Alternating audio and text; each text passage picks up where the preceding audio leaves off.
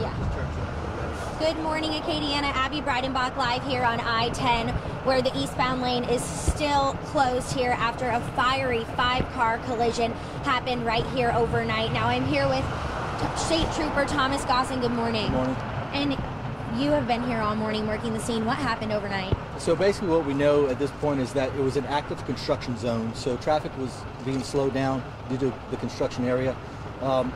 While traffic was being slowed down, one of the 18-wheelers came in and was unable to slow down in time, struck other vehicles from behind, causing a 5-car chain reaction. It involved 3 18-wheelers and 2 passenger cars. The drivers of the passenger cars both suffered fatal injuries at the scene. The drivers of the 18-wheelers were not injured. Okay, and any word on when the road will reopen? So, as you can see behind you, we just have to offload this 18-wheeler. It's not anything hazardous.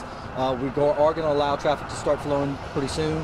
While they're doing this offload, we'll probably have to shut it down for a little while to get that 18-wheeler back onto the roadway, but we don't expect a long delay. Okay, thank you so much. And for now, traffic will be diverted to I-49 as well as Highway 190, or you can go around I-10 through Breaux Bridge. Live in Lafayette, Abby Breidenbach.